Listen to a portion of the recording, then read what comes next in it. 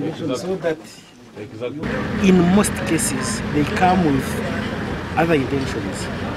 The biggest affected area is Mubende.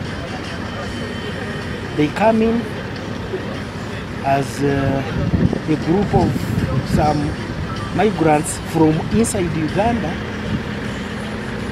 only to find later that they are not Ugandans, though they bribe their way through. Because for an LC chairperson, 5,000 may look small in your eyes here, but to them that's an achievement. So if they register about 8 people, say per week, that's 40,000 per week. Everybody is entertained fully. No, first study their motive. First look at what they are doing. Now they were saying that they come seeking asylum, they stay here, they cultivate. After harvest, they carry back to their country. Oh, why would that be? Because if they are in for peace, then why should they go back to the country that tormented them?